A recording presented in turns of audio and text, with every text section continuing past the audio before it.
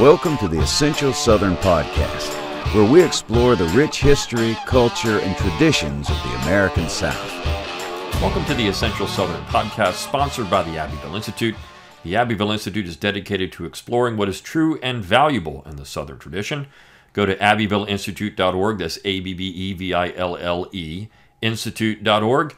You can make a donation. You can donate annually, monthly, or a one-time gift, and your donations are tax-deductible to the full extent of the law. We do appreciate your support and your contributions. Well, let's talk about the topic, and that is a speech given by Stephen Dill Lee in 1896 in Richmond, Virginia. And it's a speech at the dedication of a monument to Jefferson Davis, a monument which is no longer there. It torn down in the last few years during the protests that took place starting in 2020. Now, Stephen Dill Lee was one of the founders of the United Confederate Veterans. He was an important part of this post-bellum South and the remembrances that took place. Lee spoke all over the United States to various groups, Grand Army of the Republic groups, Confederate veteran groups, at memorial observations, again, all over the United States. He wasn't just someone who spoke to the South. And he was invited in July of 1896, to give a speech at the dedication of the cornerstone of a new monument to Jefferson Davis. Now, Davis had only died a few years before this. And he was certainly one of the most important figures of the wartime South. I mean, without question, he was a president of the Confederacy.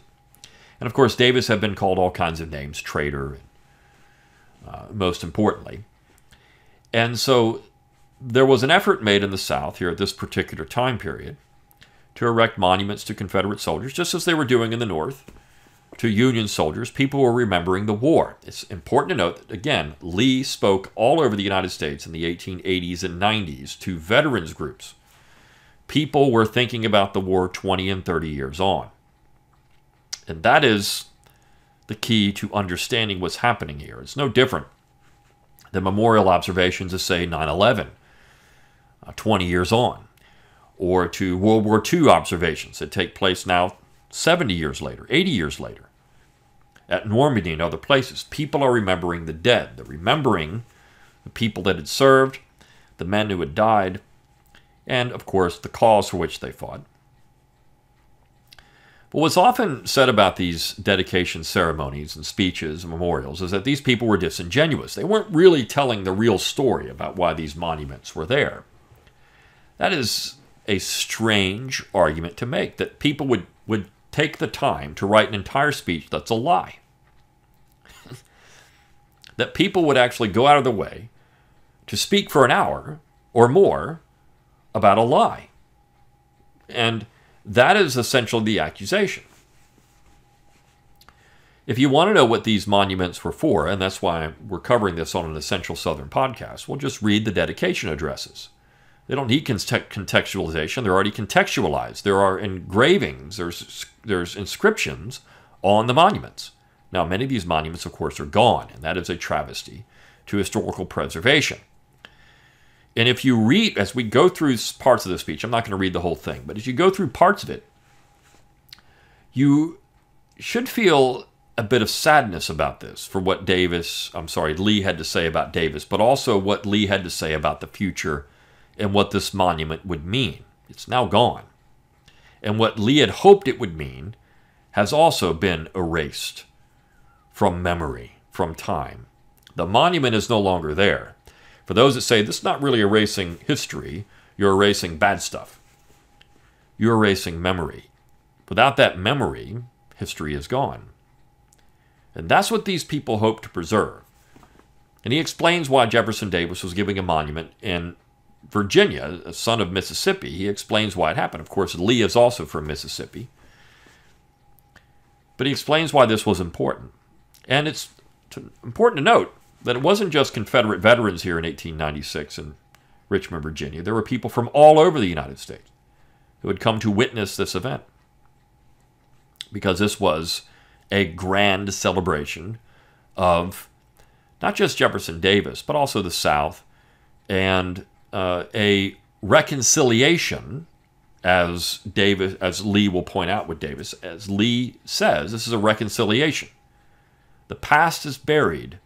This is about the future, and it's about a future where we can celebrate people that fought for what they thought was right, for liberty. And this is what he says in the particular speech. So you can contest what he thinks about what Davis was fighting for, but the fact is that Davis is remembered at all is something that's essentially important. And for many Southerners, when we say the Essential Southern Podcast, what is true and valuable? You look at the cause of secession. This is what they thought of it. They're not lying about what they said about it. This is really what they thought about secession. This is what they thought about American government. This is what they thought about the powers of the central authority. They weren't fibbing. They weren't making this stuff up. They said it. Okay, so I want to read a couple of parts of this. So again, this is July 2nd, 1896, Stephen Dill Lee. He says, "Let us glance backward. 31 years ago, on the soil of this very Commonwealth, the man to whom we erect this monument lay manacled in a casement of a strongly garrisoned fortress, charged with the most atrocious crimes known to man, treason and murder. He had been the unanimously chosen leader of a true people, who, actuated by pure and lofty patriotism, after exhausting every effort to compromise, made an attempt to establish a new nation. And after a bitter struggle of 4 years, after nearly 4 million soldiers had met in the shock of battle, and over 2,000 battlefields had blazed with glorious deeds, went down in darkness and blood. Success is the measure of merit applied alike to every man, to every cause, and even in our moral judgments we sentence the unfortunate. Men do not idly erect monuments to lost causes." Now, I want to... Men do not idly erect monuments to lost causes. Fame has no trumpet for failure. So he's saying we don't idly put these things up to lost causes. Now, lost cause is often used as a pejorative.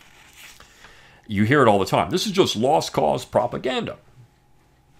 But what Lee is saying here is the cause that is lost is the spirit of independence. And he says later on, I'll read it, well, we should bury some of that stuff. The war settled some things. Secession is impracticable, as he says. And we've had amendments to the Constitution that take care of some of the issues. But that doesn't mean that people that fought for liberty and how they conceived it should be ignored or called traitors. You don't idly put these things up. The world hears not the voice of the vanquished, yet history must teach us strange things of men who fail in causes that are lost. Genius did not keep Hannibal or Napoleon from defeat. Heroism went with Joan of Arc to the stake and Emmet to the scaffold. The eloquence of Demosthenes did not save Greece or Cato's virtue, Rome. Sometimes defeat gives a tragic pathos which lifts the commonplace into the immortal and tenderly preserves the memory of the vanquished long after the victor has been forgotten. That is a true statement. Look, we go back through time and we think, well, these people, they lost, but we still celebrate, or maybe not even celebrate, but we still talk about Hannibal, right? We still talk about Cicero. Now, erecting monuments to these people was something that would happen or not happen. The Arc de Triomphe is Napoleon's monument, essentially, in Paris, and it hasn't been torn down, even though they've rejected Napoleonic ambition and Napoleonic expansion. But it's still there. It's recognized as a great monument to France. Just as in the South, which had their own government for 4 years, recognized Davis and Lee and others as great monuments to that government. They were defeated, but they still erected these monuments in remembrance, as Lee will point out. Since the death of Napoleon, there has been no career which illustrates so dramatically the vicissitudes of fortune as that of Jefferson Davis. Born amid the rugged surroundings of a frontier state, he lived to win the triple glory of the soldier, the orator, and the statesman. He became the ruler of 7 million of people. His government was overwhelmed, his fortune swept away. He was bound as a criminal and prosecuted for his life. He became an exile. He was denied the rights of citizenship. He was defamed, denounced, insulted, ridiculed to the hour of his death. And yet he died by millions more sincerely mourned and deeply beloved than any other man in the history of the nation. If his enemies had succeeded in putting him to death, he would have been the most conspicuous figure in American history. I don't think there's any question about that, right? I mean, if Davis had been executed for treason, the most conspicuous figure. Now, maybe that's a little lofty, right? Washington would probably still be more conspicuous, and there are others that we might have put here, but Davis would have been up there. We actually produced a great video at the Abbeville Institute. You can go out and look for it, by Bertram Hayes Davis, who is a descendant of Jefferson Davis, and did a great little, it's about a 10-minute video on Jefferson Davis and why he's so important and why we should honor Jefferson Davis. Many of these people, and actually I say all of these people who had become prominent in the Confederacy had been staunchly dedicated to the United States. They've been active participants in the United States military, other things. They were great Americans who had a different path, sought a different path. And of course, through that principle of independence, secession, political independence, they had become traitors. And that word traitor is thrown around, and as Lee points out, it means nothing really. He says, when the mists of passion and prejudice have passed away, the calm light of justice gives the right niche to each figure in history. The descendants of men who burned Joan of Arc now regard her as a character of heroism and beauty. The posterity of the men who hanged witches in Salem as a pious duty now hear the story with horror. The descendants of the men who today look on Jefferson Davis with unkind expressions will see him as we do, the stainless gentleman, the gallant soldier, the devoted patriot, the pure and gifted statesman. Now that, when you read that now, this is said in 1896, a little over 100 years ago, 125 years ago. When you read that now, think about what's happened. None of that has happened. Davis is probably more vilified today than he was in 1896. We know that after his monument was torn down in Richmond, it was put in the Valentine Museum in a state of disrepair. It wasn't fixed. It was still stained with paint. It still had toilet paper on it. And it was laying prostrated. So the people that put that there did it on purpose. And that way, they didn't look at him as a gallant soldier or devoted patriot or pure gifted statesman. No, they looked at him as a traitor. So I think today, because of the fact that the telling of the war and Reconstruction has gotten to a point where the South is still seen as the enemy of everything. I mean, that's still what the general consensus is on Jefferson Davis. So what Stephen D. Lee is hoping to accomplish here with this did not work. He says, I do not propose to discuss now the unhappy causes leading to the war between the states. It is still too soon. 1896, 30 years. Criminating and recriminating over irritating causes of differences cannot readjust what the war had settled. We must wait for the mists to clear away, and that will take another generation. It does no good to recall our wrongs, real or fancied. It keeps up partisan feeling. It gives an excuse for ill will. Now think about what you said. If we talk about these wrongs all the time, what does that create? Ill will. This is a statement of reconciliation. It's no point to do this. Now, for the one side, the left in this, in American society now, they would think that it does have a purpose. The ill will is the point, because it eradicates all of this stuff. That's the point. If you don't have ill will, well, then these things, these monuments can go up, and people can be treated with respect, and we don't like these people, so they must be done away with. It's important to note what he's saying here, right? So the monument and reconciliation, the real attack today is not on the monument itself. It's not on symbols and monuments or even the principles of secession or decentralization or the things that the Institute likes to discuss. The real effort is to say that Southerners were bad people and they didn't deserve reconciliation. Reconciliation was the problem. That's what the effort is now. Others ably treated the Southern view of the controversy. Their argument is submitted to impartial history. Suffice it to say, on this occasion, that the war has settled that secession is impracticable, and the amendments to the Constitution have adjusted all other differences. The Southern people have fully accepted the results. They accept the present and loyally commit themselves to the future. Now again, think about what you just said there. Southerners accept this stuff. We accept what happened. We've given the story of the war. History can tell you, impartial history can tell you if that's right or wrong. He's not saying that we're not going to talk about these things. Not now, 31 years later. It's still too soon. We're still remembering with these monuments. The wounds are still fresh. And that's why they had memorials, and that's why they put up something to Robert E. Lee or Jefferson Davis, because these were people that still remembered them. And they were defeated, and they needed remembrance. They didn't do all this for nothing.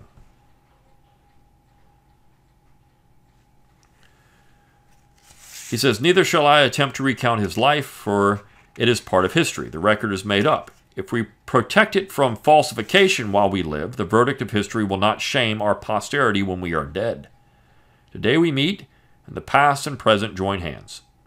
Looking around me, viewing the faces of the fair women and brave men before me, I realize that the past is behind me, that this is the living present." Now, let me back up. If we protect it from falsification while we live, the verdict of history will not shame our posterity when we are dead. So if we protect the history of the South from falsification now, the verdict of history will not shame our posterity, our descendants, when we are dead. Now again, people look at this and say, well, this is why they're making all this stuff up, because they know that if they don't say these things, right, I mean, this is what's going to happen. They're making all this up because they want to protect their children from being called all kinds of bad names. But is that not what's happening now anyways? And this is an amazing, discussion of what's happening in 1896. You can see some of the things that, 2021, 2022, 2023, heck, go back to 2015, go back to 2000. You start seeing some of these things.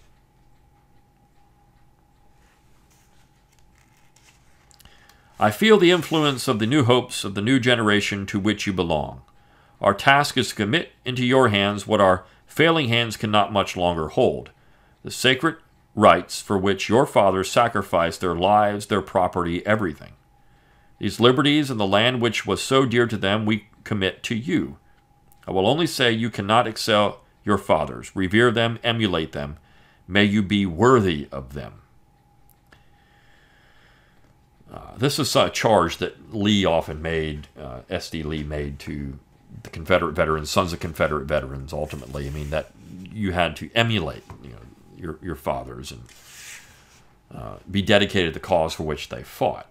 Now, of course, some would say, well, that was slavery, but we know that the vast majority of Southerners were not fighting for the institution of slavery. They were fighting for independence. They said it. They said it.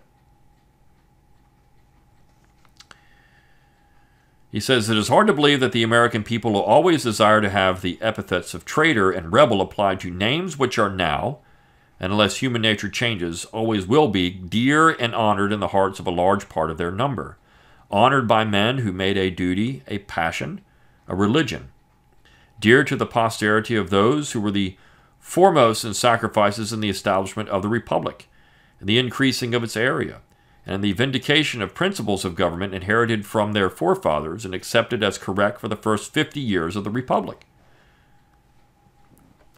It's hard to believe, he says, that these people will be vilified. You read that now in a way that makes you really stop and think about that. It's hard to believe in 1896 that anyone who thought that Southerners should at least be respected or admired would be now vilified. But they are. Hard to believe. But of course it happened.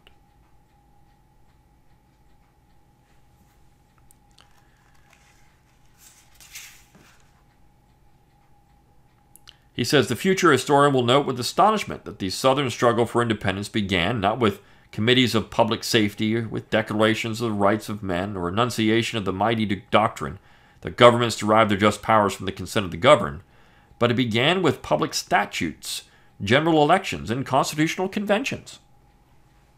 Mr. Davis himself rested in his inaugural in the case of the new nation at the bar of the public opinion of the world, not upon revolution, but upon legal right. It's a very important thing to note, right? This wasn't a revolution to these people. This was a legal right to do this. Again, getting into why this is essential, we have this Memorial to Davis. What does it actually mean? And Lee is going to talk about that. This is what it means. Davis represents this position that what happened in 61 wasn't a revolution. It wasn't an insurrection. It wasn't a rebellion. It was a legal right. It was a legal right.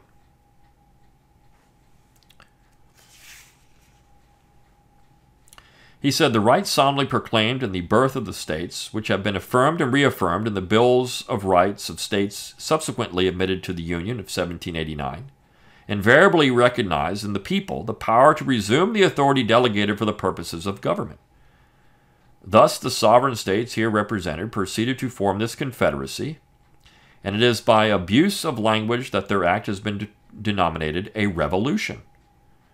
He might also have said the very Constitution of the United States was adopted by acts of secession, violating the Articles of Confederation. That's true, too, if you want to take that position. You can argue that, certainly. So we have Jefferson Davis, this monument to Jefferson Davis. What Lee is getting at here is what this does is it represents this position of a constitutional right. Now he's saying secession is impracticable. He said we've settled that. We've settled the issue. It's impracticable. It can't happen. The amendments of the Constitution have settled the old squabbles. That's over. But he still thinks that Davis represents the best of this Southern view of government, which he said was the operating norm for 50 years. The South learned its constitutional law from Jefferson, Madison, and Calhoun, not from Hamilton and Marshall. They considered secession as a constitutional remedy in 1861. They believed a separate confederacy with their constitutional rights retained better than a union with these rights trampled upon and ignored or held together by physical force. The junior senator from Massachusetts has written these words: when the Constitution was adopted by the votes of the states at Philadelphia and accepted by the votes of the states in popular conventions, it is fair to say that there was not a man in the country, from Washington and Hamilton on the one side to George Clinton and George Mason on the other, who regarded the new system as anything but an experiment entered upon by the states, and from which each and every state had the right to peaceably withdraw, a right which was very likely to be exercised. True, right? So he's saying this is what people thought. This is not a strange assertion. The southern states only exercised a right which had been threatened by New England and which was generally conceded to be a constitutional right. But in 1861, the Union had grown with the growth of the American people and strengthened with its strength until, like a young oak, it had burst the old constitutional rocks asunder on sectional lines and issues. The South was fighting against the stars in their courses. But standing on this sacred spot, I should be false in the memory of the dead if I did not remind you that he, the man we all adore, battled for the constitutional right to dissolve the Union, not for revolution, not for slavery, that the war was fought upon a legal, not a moral issue, and it is significant that slavery is not mentioned either in the Confederate inaugural or in Lincoln's Gettysburg Address. Now, again, this is where people will say, well, see, the Lost Cause is trying to minimize slavery. Well, I don't think Lee would ever say that, I mean, he said it to begin with. You know, we had these issues all settled. Of course, slavery was an issue. It was settled by the 13th Amendment. It was a major issue. To say it wasn't is false. In the American political system, it was a major issue in the antebellum period. Why was it a major issue is always the question. It was a major issue because of the extension. Because there was a debate over how slavery should be viewed in the Western territories. Not in the states where it already existed, but in the Western territories.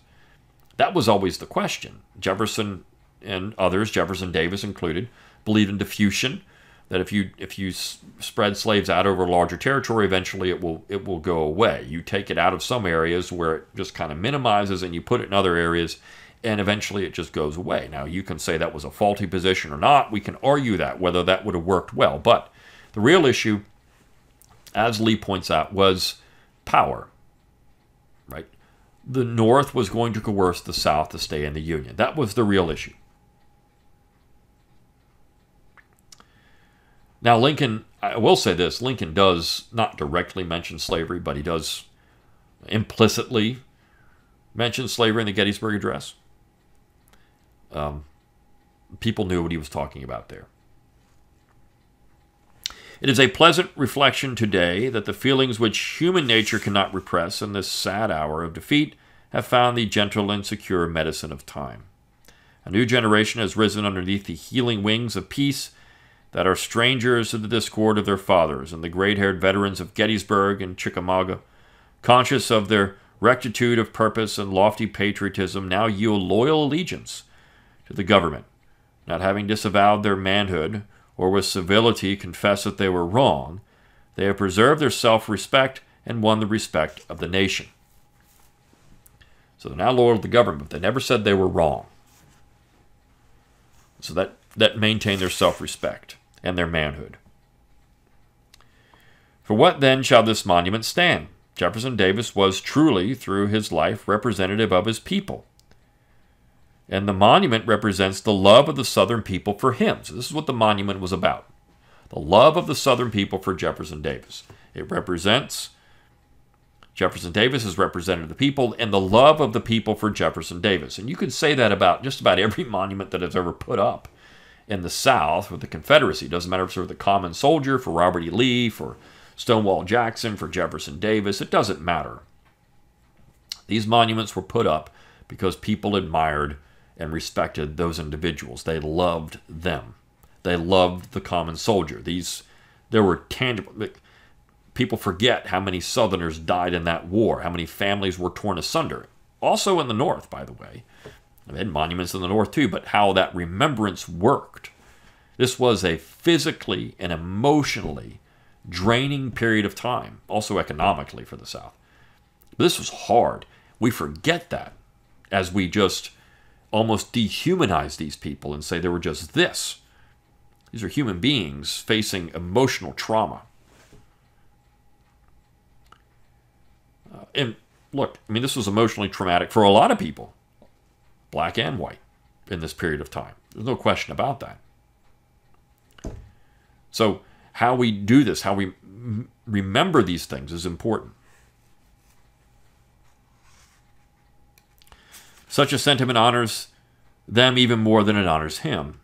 It demonstrates the faithfulness of the Southern people to their leader, for better or for worse. Rather than suspected is that people to be honored and trusted whose attachments defy the vicissitudes of time and fortune and reach in loving fortitude beyond the grave. So this is just a really interesting speech. And again, I wanted to pull out a couple of the parts at the beginning. And I want to get to the end of the speech because he says some really interesting things. He said, around him stood that marvelous group, Lee the follower of chivalry, Jackson the genius of war, Toombs the thunder of debate, Benjamin the jurist, Campbell the judge, Bledsoe the scholar, Hunter the statesman, men fit to measure with the knightliest, yet from the vantage of ground of history his sublime head lifts itself above them all. It is met and fitting that the ashes of the great souls rest in Virginia's soil. Round him sleep the mighty ones who have gone before, soldiers who won American history, jurists who gave it perpetual form, statesmen who filled its flag with stars and made it honorable throughout the world. Let Richmond be added to Mount Vernon, Monticello, and Lexington. The South has committed the keeping of the ashes to the mother of states and statesmen. That's Virginia, right? They're keeping the ashes to Virginia. Let him sleep in Virginia, where every river whispers of Confederate heroism and every hill was crimson with the soldiers' blood. Let him rest in Richmond, his capital, the city which he wailed about with the breasts of the bravest of the brave. Walled about, excuse me. His memory is safe with you. You were faithful to the living. You will not forget the dead. In calmer years, when the last ember of sectional feeling has burned out. Now think, Lee saw a time when the sectional animosity would fade away. It would be gone. In calmer years, when we're not thinking about sectional animosity anymore, when everyone's just north or south, and it doesn't matter. Nobody's saying that Lee was a bad guy or Davis was a bad guy. No one's criticizing Northern heroes. None of that. It's not happening. In calmer years, when this is gone, and the last cord of love has gently bound the hearts of all Americans together, fathers will bring their little children to this spot and tell the story of a pure, great man who suffered for his people and for the right as they understood it. Can you do that anymore? When all the sectional animosity is gone, fathers will bring their children there to talk about the great man. You can't do that anymore. It's gone. And how for this they loved him as they loved no other. Long as yonder noble river shall roll its tide to the sea, and it shall behold no man more kingly. He was a very perfect, gentle knight. May the story of his life be sweet in days to come, and at last all men come to understand Jefferson Davis. So, I mean, this is just an interesting speech. It gives you a glimpse into what people were thinking as they erected these monuments. You hear all the time, well, these people were just interested in perpetuating, defiance or racism, whatever it is. But here we have S.D. Lee saying, this is to show throughout the South and throughout the United States that people love Jefferson Davis. And maybe in future generations, people will do the same thing. We know what happened. We know the end of the story now. The end of the story has been told 100 years later. It makes an interesting story. And I think someday historians will write that story compiled together. We've got people writing books now talking about the lost cause myth, and the monuments were intended to be these evil reminders of a terrible past and all this kind of stuff. But maybe one day people will put that speech together with the vitriol of those assessments and ask the question, was Lee just foolish or misguided or not forward-thinking enough to understand what would really happen? Until next time, good day.